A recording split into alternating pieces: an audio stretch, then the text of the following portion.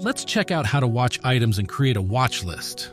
To begin, you'll want to log into your Purple Wave account. If you don't already have an account, now is a great time to create one. To do this, you'll start by tapping the little person icon in the top right-hand corner of the screen. Go ahead and type what equipment you're looking for in the search bar located at the top of the screen, and then either tap Search or the magnifying glass icon. Once you've found an item you'd like to watch, there are a couple of different ways to add the item to your watch list. First, when you see multiple items from your equipment search, you can simply click on the brown watch icon located just to the right of each item listed. The second way is from an item-specific listing page. If you scroll to the bottom of all the pictures for the listing, you'll see a little brown watch icon.